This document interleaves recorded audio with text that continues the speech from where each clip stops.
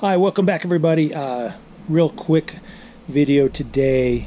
As you can see, I've got a brand new tire here, and you probably can't see, but I've got a nail in my old tire. I marked it somewhere. Don't know if it's worth showing again, but there's a nail down in there. Maybe the head broke off, or it didn't have a head and it just went through, but anyway, this tire's done. Had about 3,500 miles on it. You can kind of see the tread wear. Let's see if it'll show up on the camera, but it's down in there. It's not quite to there, but it's getting close. And these starting to flatten off a little bit, which is just sort of normal.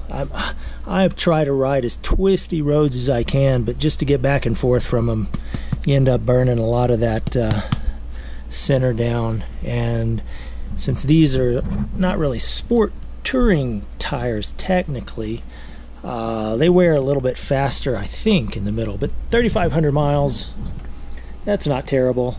So if I can get this on the camera too, I can show you the difference. This tread wear indicator, essentially down in there. So it's pretty far down. So these have a lot of meat, a lot more meat in the middle than the used ones, obviously.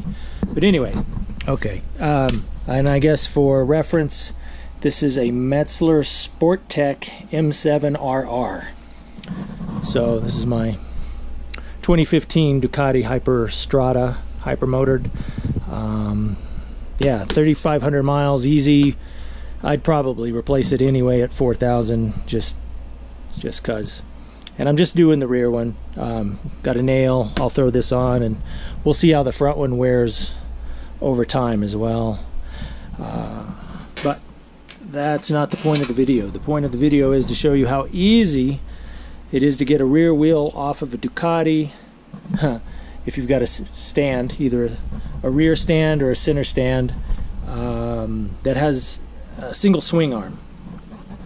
So as I mentioned, when I took the sprocket off the other side, this guy, I usually just safety wire this, just because it makes me feel better, knowing that that's not ever going to fall off that way.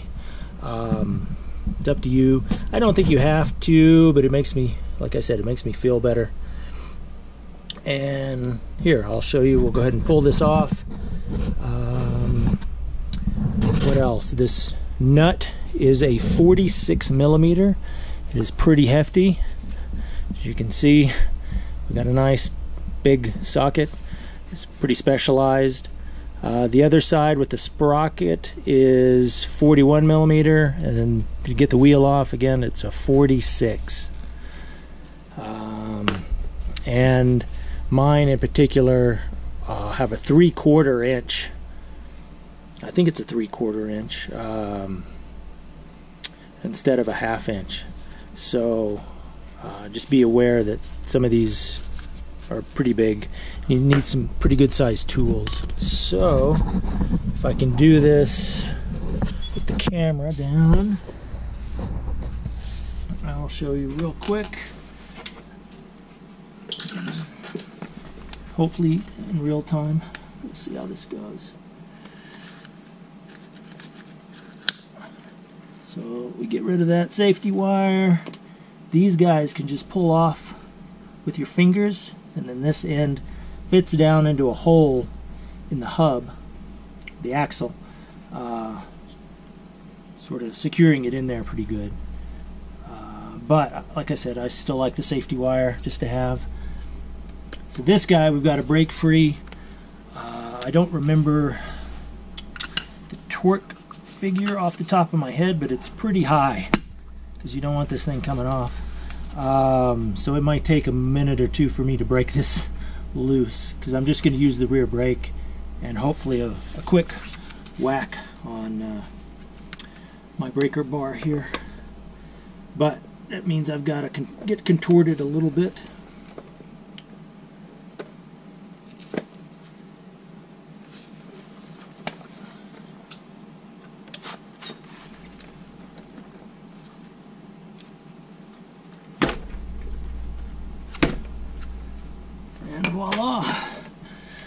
good wax, hold the brake down, and I don't know, I guess if you had an impact you could do that in a jiffy as well, but why not use hand tools?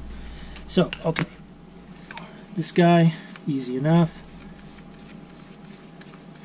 Once it's loose, it spins off, which is why you don't want it loosening up on your own. Got a little spacer here, so we'll probably re-lube all this stuff. I guess it's got a washer and a spacer, so good to know. Make sure you keep everything together. So we'll set that down,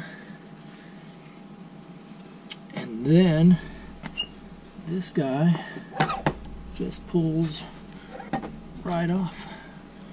Voila. So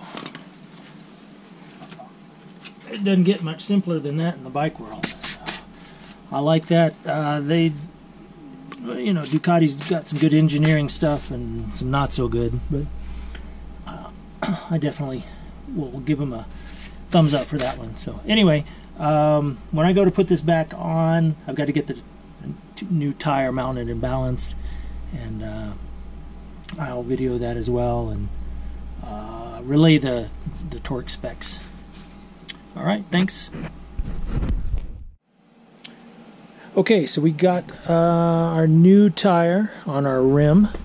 Looks good. Hopefully it's balanced well. Local shop, independent shop usually does a good job, so not too concerned about it. But we'll get this guy back on here now. What do we got? A couple of things. Back on the axle hub here, they recommend a bit of grease before refitting everything. And as you can see, there are 2 holes. So when you get this nut tightened down good, you should have one of these open splines match one of those holes that your pin ring can fit into. So that's the deal. The spec for this nut also, so again a 46 millimeter nut. They say torque it down to 230 Newton meters, I believe is what it was, which I think comes out around to 175 foot-pounds. So it's a fair amount of force that you got to put into this thing. So anyway, not a big deal. It's quick. I'm gonna slap a little grease on this, throw the wheel on, and get it tightened down. Let's see here.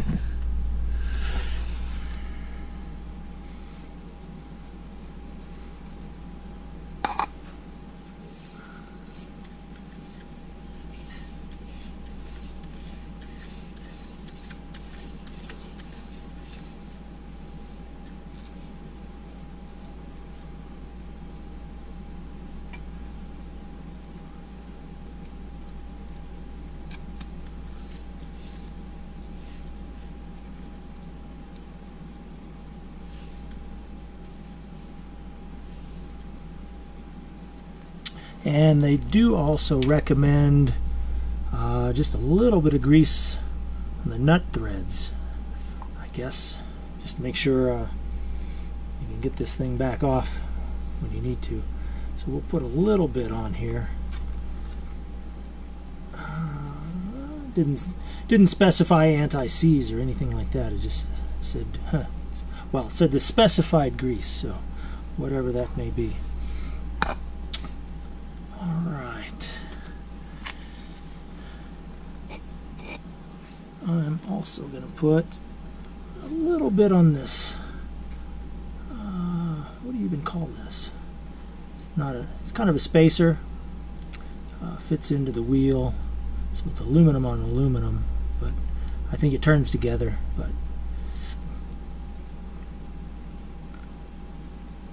we'll go with that. The only sort of real trick is to get these splines matched up with the holes in the back of the wheel. It shouldn't be too difficult. You can put one on top, look at your wheel, make sure you got one kind of facing upwards, and as we get it back here,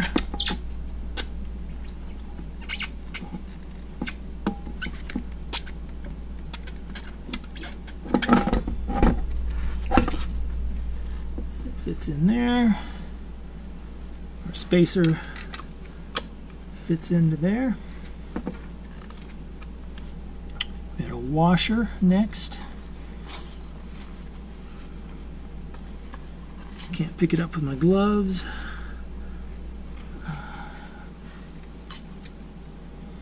And then the nut.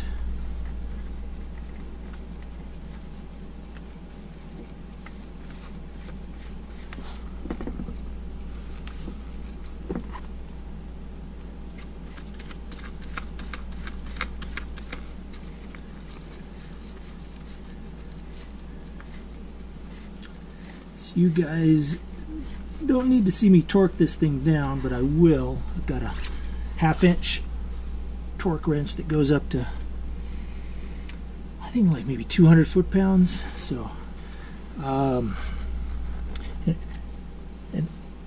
I was just going to show you, pretending this is actually torqued in, one of the holes for this should be right in here.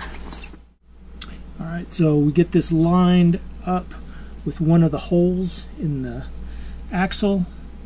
That way this piece on the clip can fit down into there. Just trying to think about the easiest way to get that done. You can just sort of get it roughly lined up, get the clip on there, and then with some pliers get that lined up so it falls into that hole right there. So there we go, and I'm going to take this back off, torque it, re-put this back on, safety wire it, and call it good. So if you have any questions, comments, criticisms, leave them down below as always. Thank you.